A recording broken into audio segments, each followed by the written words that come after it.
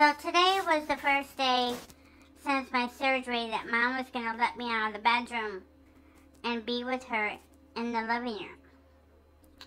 But I didn't have a chance because I threw up this morning. It was hopefully one of the last pieces of plastic that I chewed up.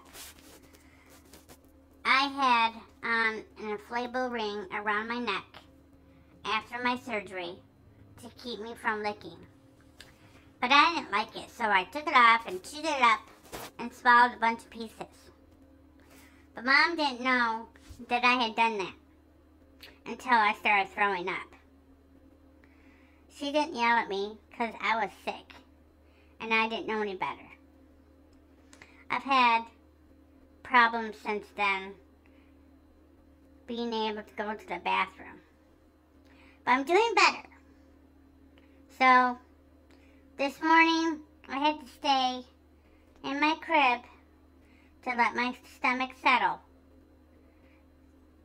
So then, around noon, when I had my lunch, Mom let me out into the living room so I can play and spend time with her and be with her.